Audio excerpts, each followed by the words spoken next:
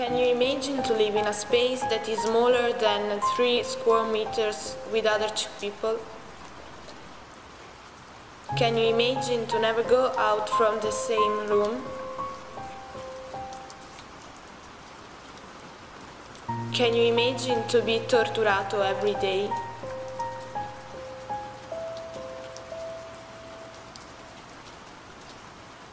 Can you imagine to have only one escape, the suicidio?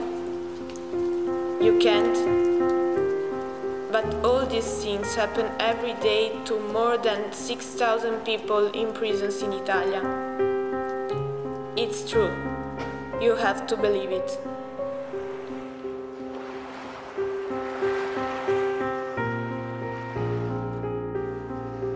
In a hot summer night, a Russian soldier arrived to my great-grandparents' house. My grandmother and her mom were sleeping outside in front of the house when they heard footsteps.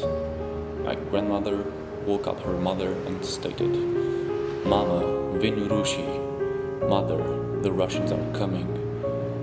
And then she said, "Don't worry, I know how the Russians are," not knowing that this time it was different. Unlike in the Great War, they were our enemies.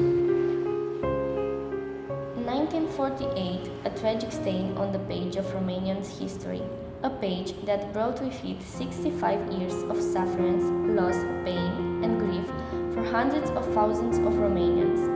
To date, Romania has lost over 400 property restitution cases at the European Charter on Human Rights.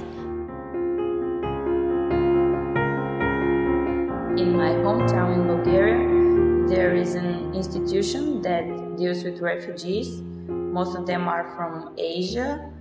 They're seeking for protection in the EU, but instead they're living in bad conditions and they cannot really fit in the community or integrate.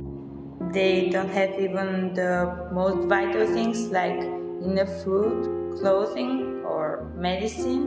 They cannot find work, mainly because of the language barrier. Therefore, they have no chance for a better life. Instead, they're treated even worse than prisoners.